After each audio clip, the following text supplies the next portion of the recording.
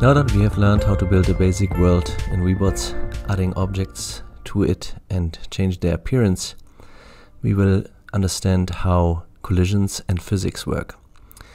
When you look at the objects in the environment, you will see that most of them have a white outline, if you want, like the arena here and the I.1 robot. What this is the bounding box that Webots is using internally for computing whether a collision between two objects exists. The block that we have just added here doesn't have such a bounding object, and indeed it is still zero, a null in the scene tree. One way to add a bounding object is to add a shape, and what we can do is we can actually recycle the shape that we have already defined here, which is the box geometry, and we call this shape box. And now we can insert a bounding object, and now we can either choose a shape from the base nodes, or we can actually use the object that we just defined, which you find here. Now you can see also this cube has a bounding object which matches its appearance perfectly. This is not the case for the I.1, which is actually a very complex geometry, but the designers have chosen to model it with a simple cylinder as a bounding object, which will facilitate the computation of collisions.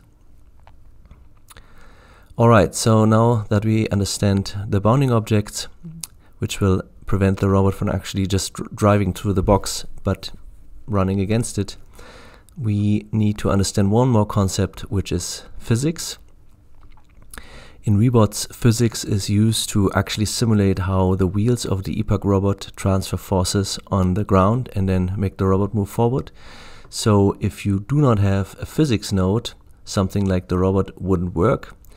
You can try deleting the physics node here, and you will find that the robot will just spin its wheels in the air and not move anywhere. Now we can also add physics to an object like this solid here. In order to do that, we press add in the physics node and use the physics from the base nodes. And now we have the ability to provide a density or a mass. In this case, what we want to do is we want to provide a mass like 0.1 kilogram. And now we can set the density to infinity, or actually have it computed by the mass of the object. Now once we press play, you see physics takes its course, and the robot started to move or shake because it actually landed on the ground.